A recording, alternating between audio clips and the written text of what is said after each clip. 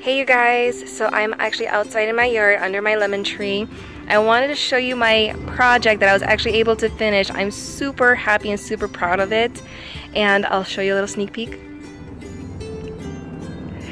Yep, it's a mini greenhouse, you guys. Me and my husband, we were able to build it, mostly my husband. And then me and my mom went shopping for the plants.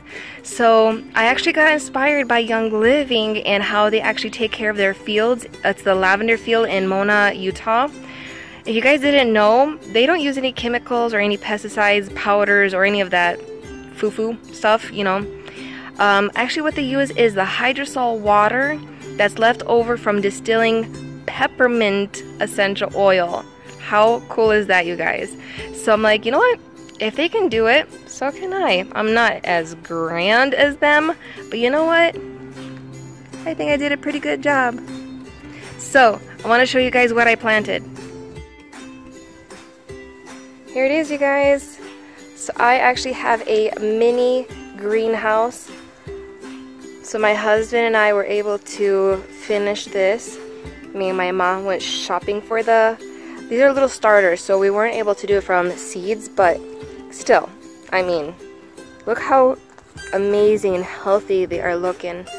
So I actually built this with my husband. Well, he definitely made the bed. I couldn't do this. It's a raised bed. And then we both did the little, I have no idea what you would call this, canopy? Teepee? But this is what I got. So I have some tomatoes. I have the Better Bush tomato. I got 2 of them. I have a jalapeno over here in front. I have 2 yellow peppers as well as 2 red peppers. I have Better Boy. Got 2 of those. I have 2 Phoenix, which are right here in front. And then I got 2 Husky.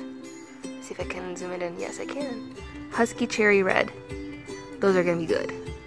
And then finally I have, it's called Patio.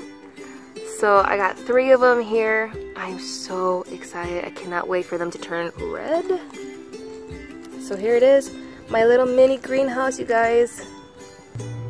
So there you have it. I actually have a mini greenhouse with some peppers and tomatoes. Super excited to have some healthy homegrown vegetables. I know I have the fruit and veggie spray that I can go and wash my vegetables from the store, but you know what? I'm gonna try it. It's Arizona, it's super hot, but I'm hoping with this little greenhouse, the bed, we'll see.